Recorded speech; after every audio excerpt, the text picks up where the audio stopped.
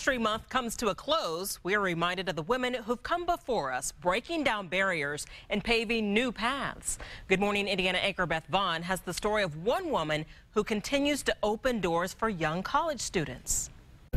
Deb Coons grew up on a dairy farm. As the oldest of 7 daughters, she never knew girls and boys were expected to work differently. Everyone did all the jobs on the farm, no matter what.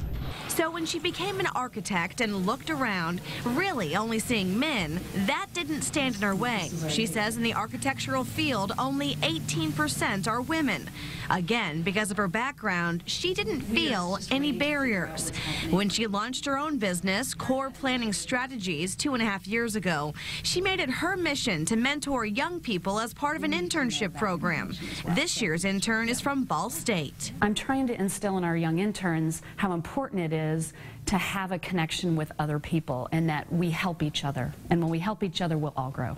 This year's intern will be responsible for vetting next year's. It's a system Coons thinks will help young architects look past barriers in their own careers. Core Planning Strategies helps corporations, universities, and even the state of Indiana translate construction contracts, interpreting lingo into layman's terms. From the newsroom, Beth Vaughn, RTV6.